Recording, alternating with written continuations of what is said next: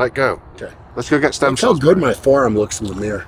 Fuck, you see it? I've heard this so many times already You today. see it? That's man Right there. size. See that window? Yeah, look at it. This fat roll. Is Brian Shaw's forearms a gift for arm wrestling?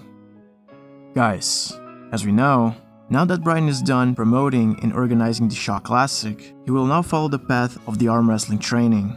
And Brian really seems to be excited about it, because he just posted in 2 consecutive days content related to arm wrestling on his Instagram.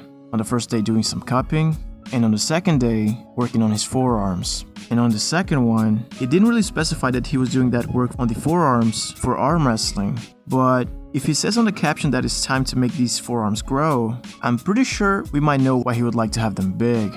And honestly, it's not of today that Brian is known to have big forearms. Like, I remember when I was watching Brian when he went to the zoo with Eddie, and then there, in a couple of frames of the video, we could really see that Brian's forearms look pretty huge. Not only just huge, but on the recent video that he has posted, we could see that they are also very lean.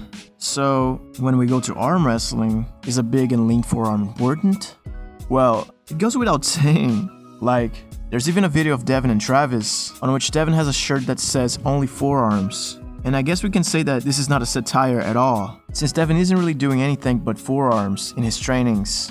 So, yes, the developed forearms are like very important to be a strong arm wrestler. And this is why we had Oleg Zog being around 80 kilos and beating a bunch of people from the super heavyweight division. But even more important than just the size of the forearm is the technique and the table practice. Those two walk hand to hand. But when we think about Brian and his enormous size, I believe it may be complicated for him to just have sparrings against normal people. Like, it won't be hard for him to just sweep them. So, in my opinion, Brian should be attending arm wrestling open tournaments, or even going to East vs West, because in there is where he will find a bunch of strong people with technique that he will be able to feel on where his level of strength is, and where does he need to focus on.